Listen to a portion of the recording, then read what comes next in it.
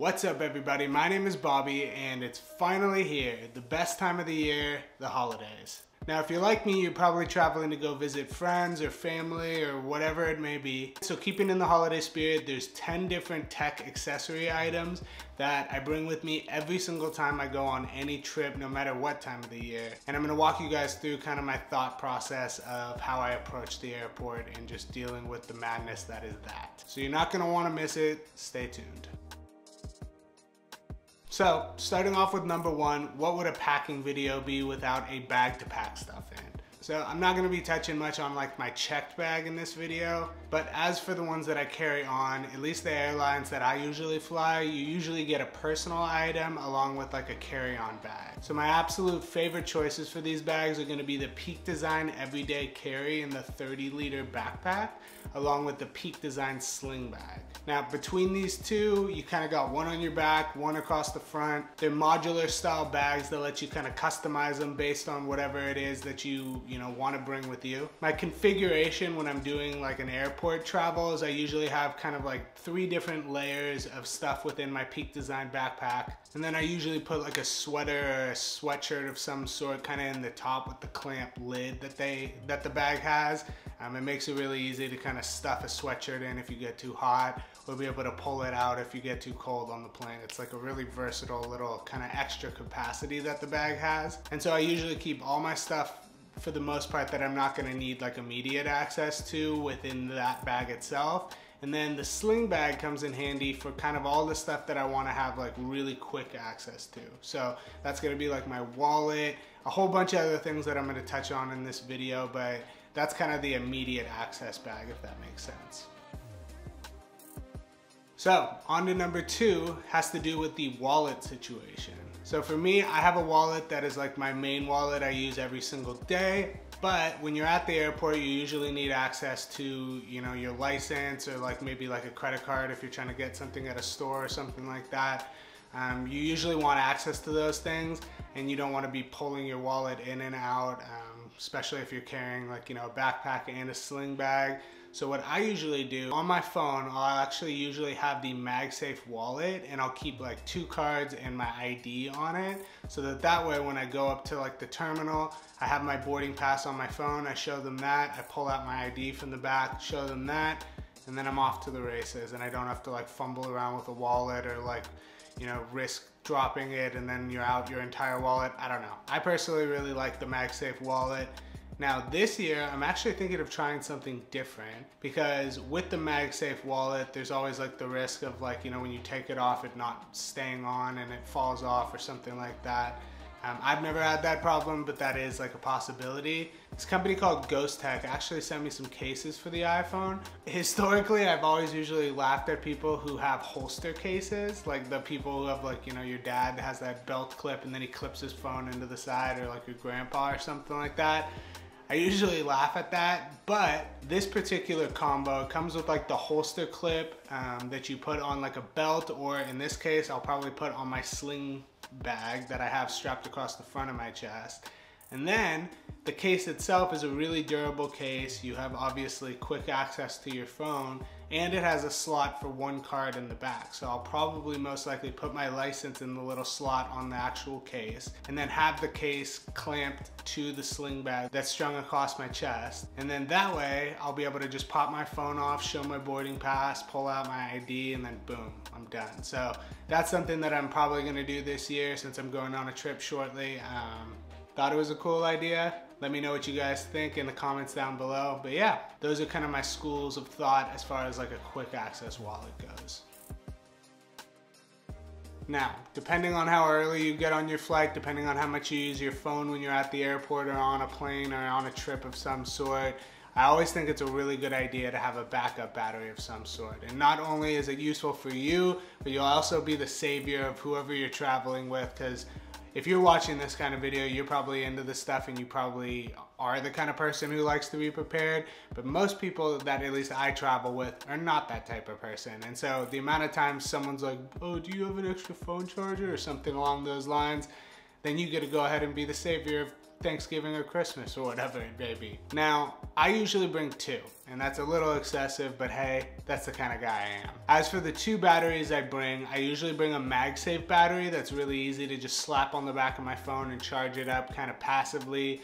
My personal preference is the Zeera Gen 2, and I have like a full review of that I will link down in the description below. Now, Magsafe is super convenient, but sometimes you want to be able to fast charge your phone, and sometimes you want to charge a different device that's not your phone, like some other sort of piece of tech, and you'll want to be able to charge your device up a little bit quicker. So I have this one by Juice Pack. I don't know if they still make it, but I like this one a lot because it has USB-C and it has regular USB. It has LED light indicators. It's 20 watts of power output, so it's gonna charge up almost all my devices pretty quickly. I keep it inside like this little iPod sock. I don't know if any of you remember iPod socks from back in the day, but they were so great, and I still use one to this day, but I use it for my backup battery because then I can tuck my little charging cables in the actual sock as well.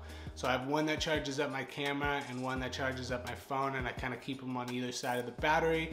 That usually lives inside the Sling Bag. And then I also keep the Magsafe battery either on my phone or in there as well. So you kind of get both those options, and that's kind of how I roll as far as like charging situation goes. Now, number 4. I usually always bring with me a Nintendo Switch. Now, if you don't have a Nintendo Switch, maybe you should consider getting one because they're freaking awesome.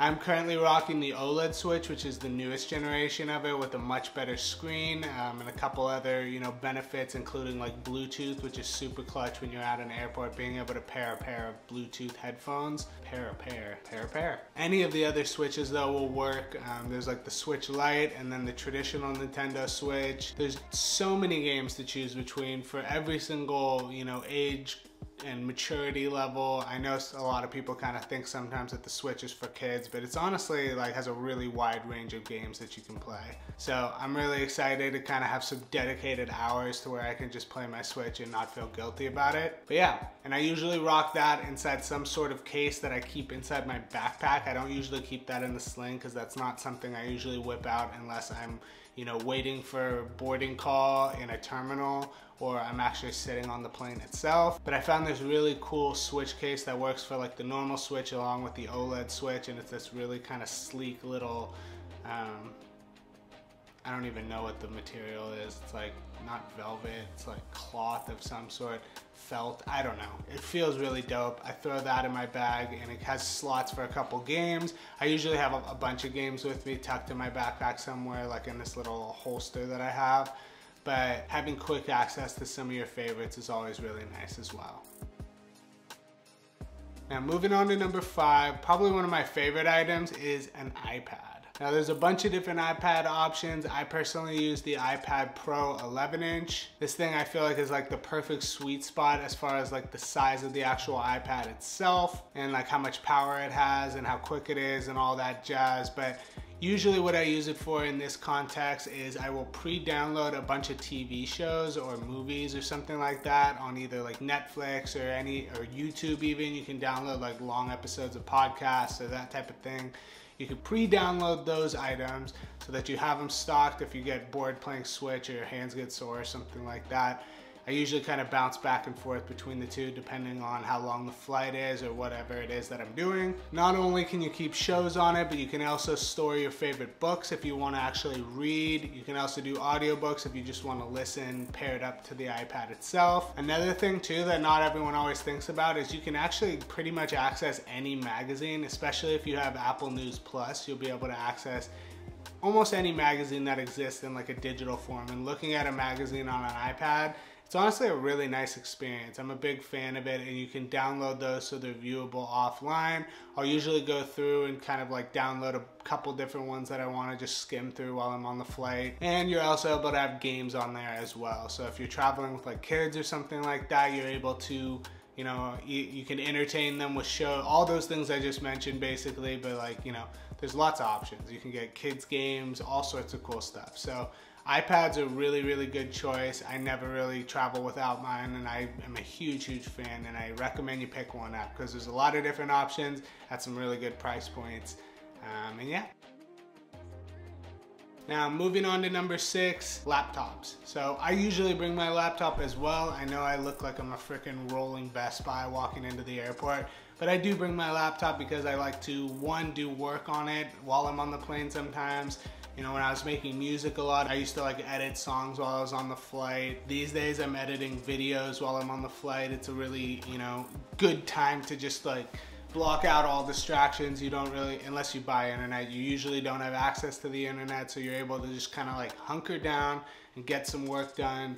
It's honestly a pretty productive situation in my opinion. So I usually always bring my laptop. I'm currently using the M1 Pro Macbook Pro. So this is a new purchase for me. This will be my first flight doing it. I'll probably be editing this video on the flight, you know, along with some other ones.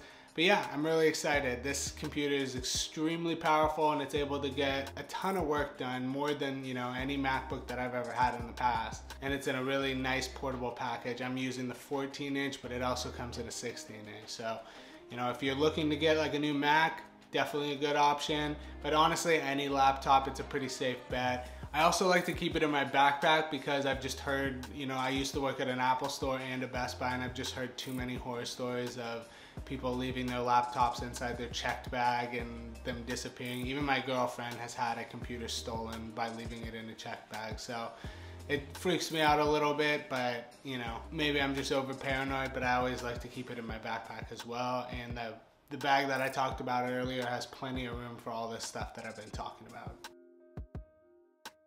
Now, moving on to number 7, let's talk headphones. So there's a million different options out there, lots of good stuff, really just kind of depends on whatever it is you're looking for. But with all these content consumption devices, you're gonna probably want something to not bug other people and tune everything out while you're, you know, consuming said content. So for me, I always bring 2 pairs of headphones with me. I know, again, a little excessive, that's kind of the theme of this video, but my go-tos are probably the Airpods Pros just because of how easy they connect to all my Apple devices. They have pretty good noise cancellation and pretty good audio quality. They're just overall super convenient. And then the other pair that I bring with me that I usually use when I'm like actually trying to watch something or I'm trying to really get the best noise cancellation are the Sony WH-1000XM4s. Really long name, I probably messed it up, but it's the latest noise cancellation headphones from Sony that are really good quality. Sorry, my dog. They're the latest headphones from Sony with noise cancellation, and they're honestly phenomenal. They're probably the best in regards to noise cancellation on an airplane, and I never go on any flight without them. They're top tier for sure. Now, number 8 isn't really a piece of technology, but it's something that I think is super clutch when you're at an airport, and that's gonna be a Hero Clip carabiner. So this clip, it's honestly kind of unique. You can get a couple different sizes, a bunch of different colors. Basically, I have it clipped on the, you know, top strap of my backpack. And then anytime you want to, like, you know, set your bag down, but you don't want to put it down on the ground, it actually has this little swivel design where it hinges out and lets you hook it on, like, you know, a door or a shelf or something of that nature. Really the main use I have for it is like if I'm going to the bathroom or something like that and I don't want to set my bag on the ground, I usually hook it on the door above, and it's plenty strong enough to support all the stuff that I was talking about. It's just a really useful little thing. Sometimes I'll clip my Sling Bag to my backpack and have them all both kind of connected. It's just very versatile, it's pretty cheap, and it's come in handy more times than not, so I usually always bring that.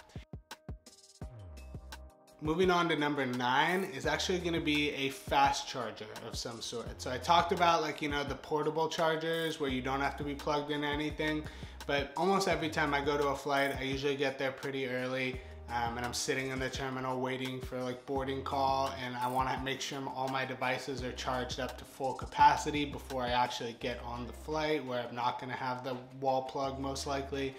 So Zeera has a really good 65-watt GaN charger that actually has multiple ports and lets you charge up a couple different devices at once and charge it pretty quickly as well, and it's GaN tech as well, so it's like safe charging. Honestly, this thing is pretty clutch, and I usually just keep this in my backpack in a pretty easy to access spot, so that if I'm sitting waiting for like an hour or something before my actual flight boards, I'll just plug it into one of those little outlets that are usually on the chairs that you can sit at an airport, and I'll just charge my devices up. Other people too that you're traveling with will probably thank you for having the charger as well, because then they can all charge their devices up. It's a pretty sweet little travel gadget. You can also use it as your charger whenever you end up at your destination. Like, you know, if you're going to like your parents' house or a family member's house or something like that, you'll just have one charger that you can use to charge up all your stuff. It's super convenient. Now the last thing that I want to talk about, number 10, is going to be Airtags. So Airtags, not only do they make a really good gift, I think, for anyone who uses Apple products, but I think they're just kind of one of those, like, you know, rather be safe than sorry type of things that I usually put with all my bags whenever I travel, just in case something goes missing, or you know, it's lost, or someone grabs my bag from, you know, the carousel or whatever it may be, or I leave it wherever I'm sitting and I forget to take it. They're basically these little tracking tags that make it really easy to find whatever it is that you lost. So when I'm traveling, I usually have one in each of my bags. So as far as my checked bag, I usually hide it inside my check bag. I usually hide it in all my bags, honestly, because if somebody sees an AirTag like hanging on the outside of whatever it is that it's tracking, it'd be pretty easy for a thief to just take it and throw that away. So I usually try to hide it somewhere in my bag. They have a bunch of different like accessories as far as like how you can attach them to your bags and things of that nature, but I personally think that it's better to be safe than sorry, especially if you're traveling with a bunch of, you know, expensive clothing or gear or anything like that. Well worth the 30 bucks that it costs for one of the little trackers. But yeah, thank you guys so much for watching. That's been my 10 tech accessory items that I never travel without. I will have links to all the stuff that I talked about, along with some additional options in the description down below. So if you want to grab anything and you use the links that I've left down below, it'll help out the channel and it won't cost you anything extra. Leave a comment down below. Let me know what your favorite item was on the list, or what your favorite item is to travel with. I honestly am super interested to see what other people do. I love watching these kind of videos because I pick up little things that, you know, I never thought about that make kind of my whole experience smoother. So who knows, maybe next year I'll do an updated version with whatever it is you recommended. So definitely leave a comment down below. I always like to hear from you guys. And if you enjoy this kind of content, make sure you subscribe to the channel. And yeah, thank you guys so much for watching. I appreciate it more than I can say, and I'll see you guys in the next one. Peace.